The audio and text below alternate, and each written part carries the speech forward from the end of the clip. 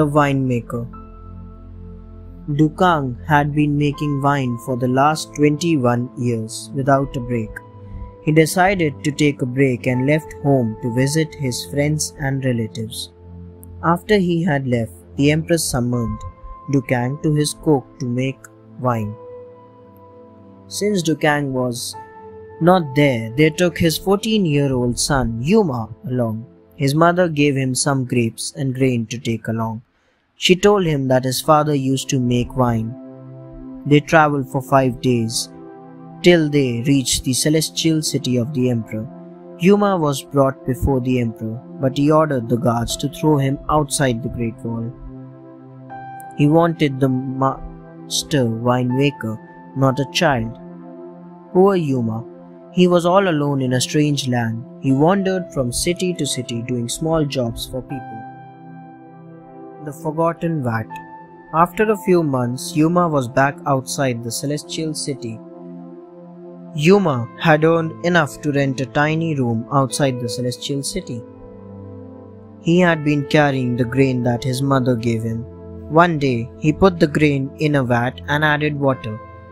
Then he covered it and forgot about it. Almost 2 weeks later, Yuma opened the vat looking for water. It had lovely smell and taste. He put a little of these on the noodles. It had improved the taste. Yuma's liquid was found to cure even illness. One day, the emperor felt dangerously ill. A fish bone was stuck in his throat. Yuma reached the palace and asked the emperor to pour the liquid into his mouth. The fish bone softened and the physician pulled it out easily. The emperor thanked Yuma for his help. Yuma reminded the emperor of his father. The emperor pardoned Yuma and gave his vinegar, the liquid, a special place on his table. The Jewel in the Rock. Once upon a time, Pian-Ho found a piece of rock that contained jade inside. He offered the rock to King Li. The king got it examined and found that it was just a stone. The king thought that Pian-Ho tried to deceive him and ordered to cut off his left foot. Meanwhile, King Li passed away, and King Wu came to the throne.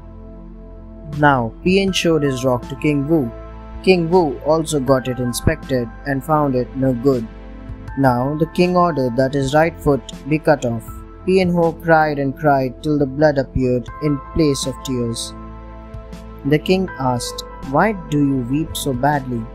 Pian-Ho said, "I lament because a precious jewel is declared to be a mere stone and an honest man is called a deceiver." The king next asked the jeweler to cut and polish the rock. He discovered a precious jewel inside it.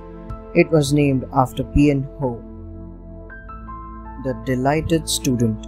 One day, Zhang Liang, a student, saw an old man sitting on the bridge with one of his shoes on the ground. Politely, he put the shoe on the foot of the old man. Pleased with the boy's gesture, the old man asked him to come to the bridge very early next morning. "I will tell you something that affects your whole life." The next morning, when Zhang Liang reached the bridge, the old man was already there, and Zhang Liang had to listen to a lecture on his lazy habits. The old man asked him to come again the next morning. This time he went at dawn, but still the old man was there and the boy was reprimanded strictly. He was told to come again on the third morning. This time Zhang Liang went to the bridge right after his supper. When the old man came at dawn, he was delighted to find Zhang there ahead of time. He gave Zhang education on values. As a result, Zhang grew up to be a general. Thanks for watching.